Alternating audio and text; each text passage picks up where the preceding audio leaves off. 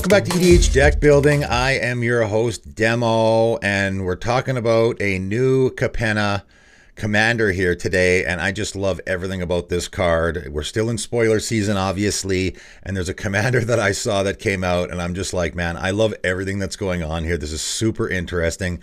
This is the kind of stuff that I love to see, the stuff that isn't super obvious, and you sort of got to think how you're going to build around it.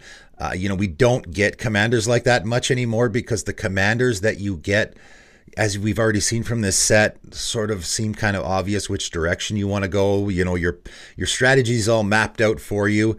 This one I saw, and I just had to talk about it right away. It is Errant Street Artist.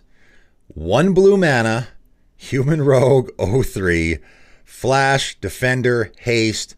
Pay 1 and a blue and tap, copy target spell you control that wasn't cast. You may choose new targets for the copy. I love everything that is happening with this card. First of all, it's a 1 mana commander, which we don't have very many of, though there's only a few. It is Flash, which of course I really like on a commander. It has Defender, which is really bizarre why they put Defender on here. It really doesn't affect anything, I don't think. You're obviously not going to attack with your commander ever, so maybe there's a flavor reason why the Defender. It also has Haste, right? And I know from my own personal research that having Haste on a blue creature is incredibly rare, right? A mono blue creature. In fact, there's only one creature in the history of the game, other than this one now, that is a blue creature with Haste, and that is Bonded Fetch. Bonded Fetch is the only creature for the longest time, mono blue creature that had Haste on it. You know, other than things that give haste and all that, an actual mono blue creature that has the word haste on it, Bonded Fetch was the only one. And of course it was from Future Sight, which did a lot of weird sort of combinations and crossovers. So that's not a big surprise. Errant Street Artist now is only the second creature that has haste on it. So that's actually a very unique thing about it. But this ability, I mean, this ability is just incredible. And how do you use it, right? That's what I like about this.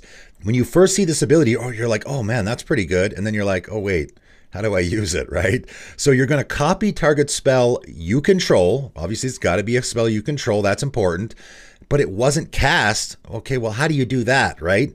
And honestly, you could probably do a lot of research here, and I just might do this. This might be a commander that I tackle on my channel and make a deck tech for, because I actually want to figure out, okay, what are all the ways that you can have a spell that you're going to copy? You have to control it, but you can't cast it.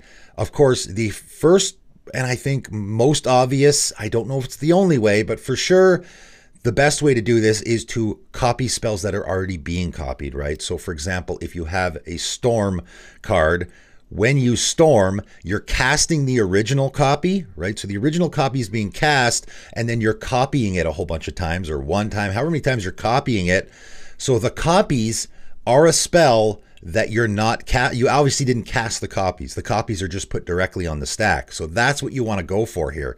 You want to find things that will put a spell directly on the stack without you actually having to cast it, right? So, I mean, a lot of people will probably look at this ability and think, oh, well, if I cast something for free, maybe I can copy it. No. Even if you cast something for free, you're still casting it. So you can't copy it.